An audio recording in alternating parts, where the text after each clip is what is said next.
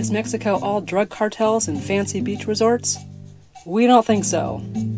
Come with us as we travel by RV with 12 other couples on an epic 3-month adventure to explore the culture, history, and food of our neighbor to the south.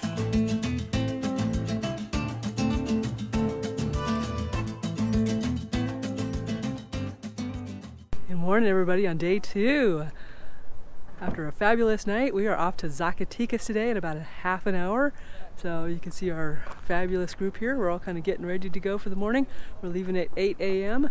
An early start. We have about 240 miles. So we're going to catch you down the road in Zacatecas. We'll have a mine tour and a Corona brewery tour.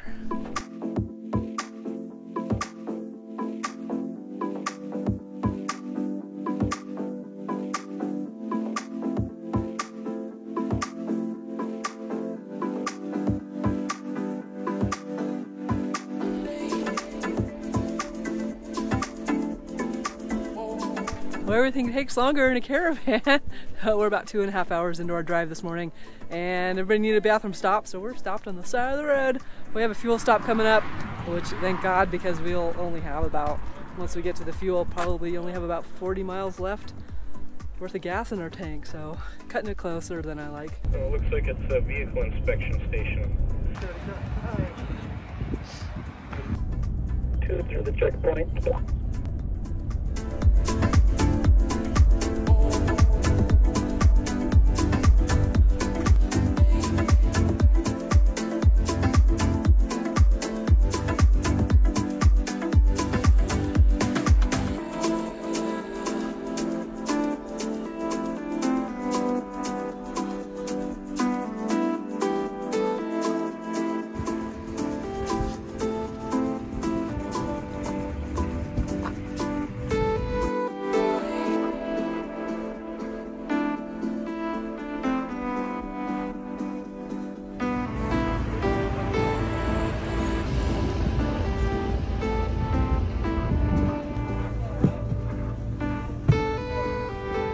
All right, hey guys, we got a full day ahead of us. We're in Zacatecas. It is the second highest place in Mexico at just about 8,000 feet, so you can definitely feel it here. Rhonda's not with me today because we have a mine tour and she's kind of claustrophobic. We have a mine tour, city tour, and then tomorrow a winery. And we have quite the character for a tour guide. 1, 2, 3. Okay, we're going to work it out. Well, thanks to our wonderful guide for bringing the history of Zacatecas to life. Nothing like a good guide that we're getting on this trip. But Zacatecas has been the scene of a lot of very significant events in Mexican history, including the Mexican Revolution and the Mexican War of Independence.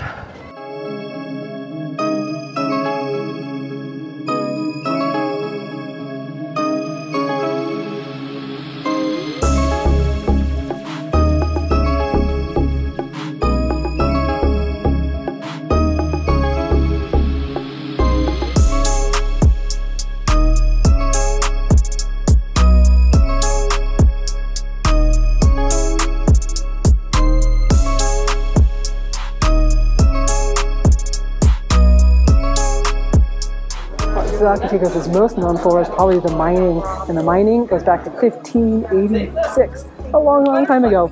So we're getting ready to go to Mina El Eden, and it's a really cool mine tour that's going to take us down into the mine.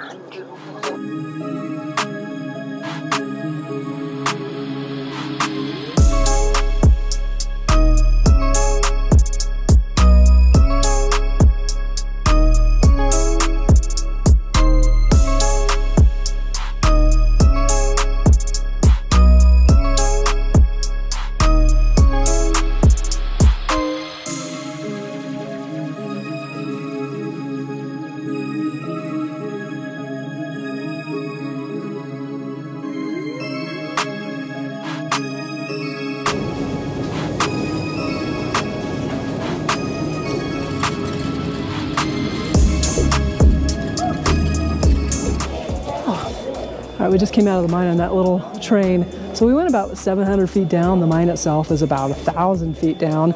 So you can imagine the history was pretty amazing. And of course we have the awesome tour guide. Not only that, you know, they had kids working in this mine. They were as young as 6 and 7, and of course, the lifespan of mine workers was not very long. Being down there, they had problems with scurvy, all kinds of health issues, according with the dust also. So if you're ever in Zacatecas, this mine tour will cost you about 100 pesos, which is about $5.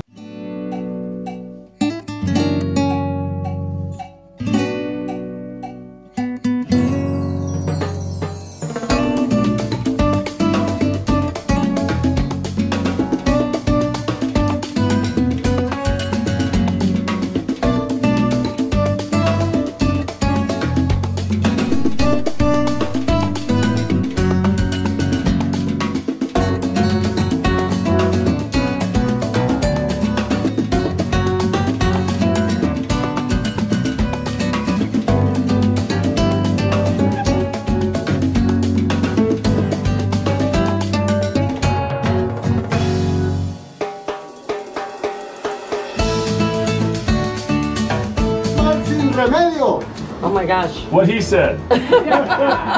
Translation, for everything that's bad, drink mezcal. For everything that is good, drink mezcal. If you don't find a remedy to it, drink mezcal. For the bottom and then all the way straight to me. Wow, that's good. Yes. And then you have to say, tomorrow I will love you, or my persona, okay, then.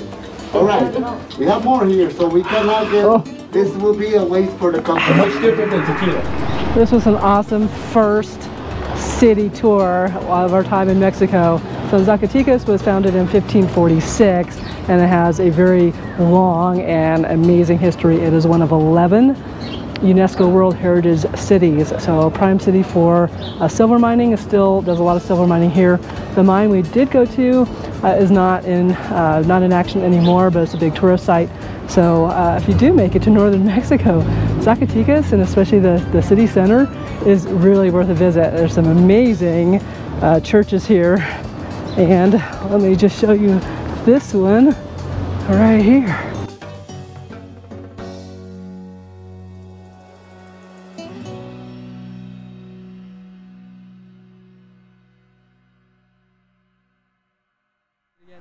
Good morning. Good morning. Hey, we were supposed to go on a brewery, the Corona brewery tour today. It's the largest brewery in the world here in Zacatecas. However, they're not doing tours right now due to COVID. So, Caravans of Mexico has opted to try a different tour to a winery that they've never been to before. So Bummer, man. I know, it's a new experiment for them. I was looking forward to Corona, but hey, you know, we're winos. Now, we haven't heard great things about Mexican wine, so you're going to hear it from us, somewhat wine snobs, former wine tour guide, what we think of the wine. We'll let you know. Well, this is only one winery, so. Yeah, exactly.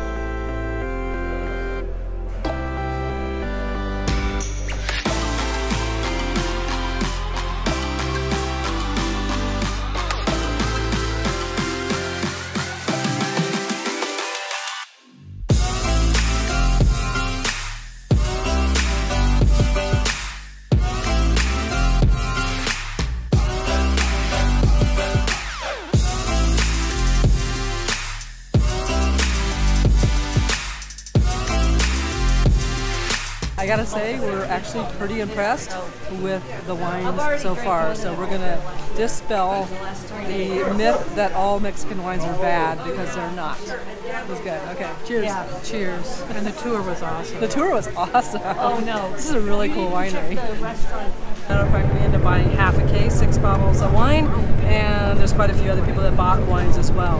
I'm not a big Sauvignon Blanc drinker, but we did buy a couple bottles of that, a couple bottles of the Rosé, which was quite nice. That was really good. The reds are not quite as bold as we like, but we did buy a couple bottles of the Syrah. Fabulous people there, really beautiful grounds. So as far as the wine tour itself, is one of the best we've had. Oh, absolutely.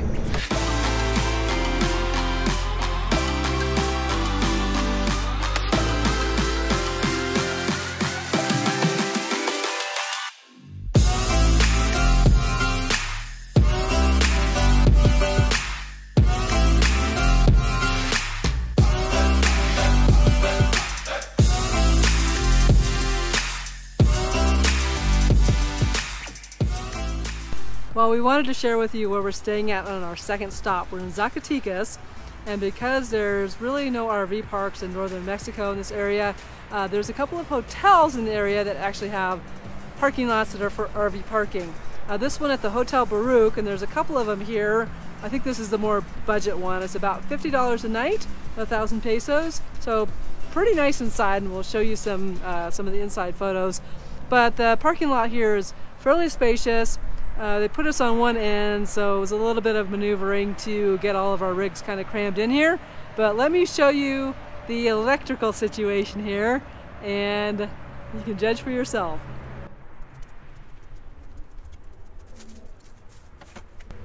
Wow, that looks like fun, right? Well, we do have our surge protector plugged in, and it is showing good, so we have no faults. We could have plugged in, but we didn't. With our solar and our batteries. We probably should have, just to save our propane, but hey, it's all good. But yeah, you have this kind of fun conglomeration of wires and stuff. We do have a water spigot here.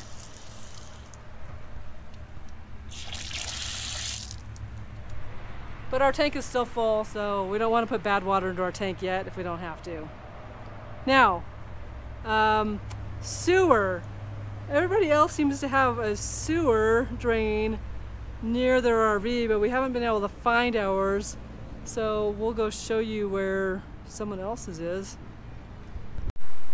Okay, so our neighbor's sewer is right next to their drain.